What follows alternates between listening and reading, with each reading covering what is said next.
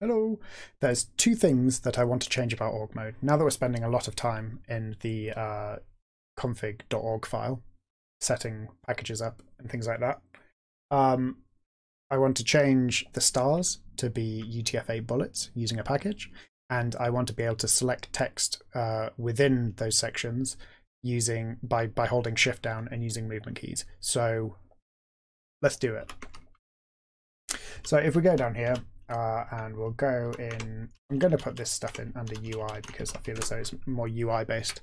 So we're going to have a little org mode section here, and we're going to have org bullets, and then we're also going to have org selection, or well, we'll do org settings. So org mode bullets.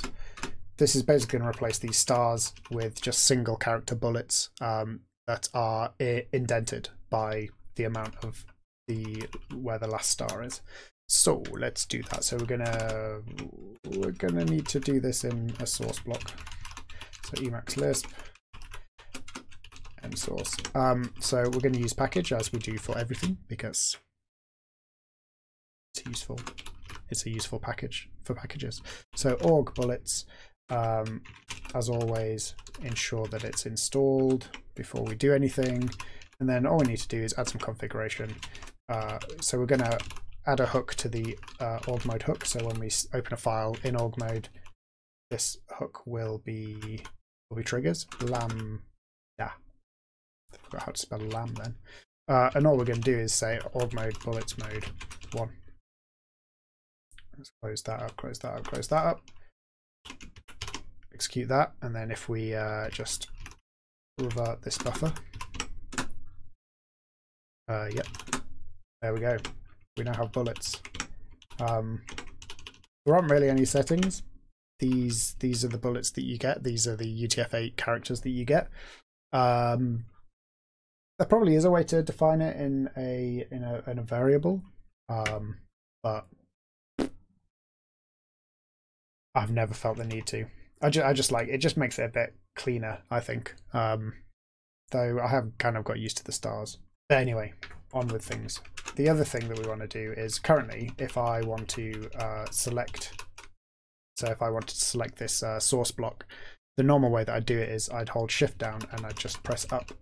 But as you can see there at the bottom, it says to use shift selection with org mode, customize org support shift select, which is what I'm going to do because I want to be able to do that. Granted, it won't work on these headings. You still can't shift select on those headings, but it means that generally I'll be able to support shift.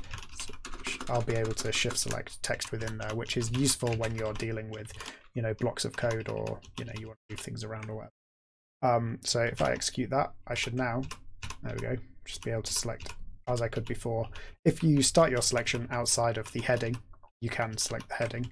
If you are in the heading, the usual functionality takes precedence, which is fine. I can deal with that. If I want to, select this, I can control space and then move around to select it. It's a bit of a hassle, but it's fine. I just really like when I'm working on some of these things, if I was like, oh, okay, I want to move all this somewhere else, then it's just easier to select. I find it easier. And that's pretty much it for org mode to start off with.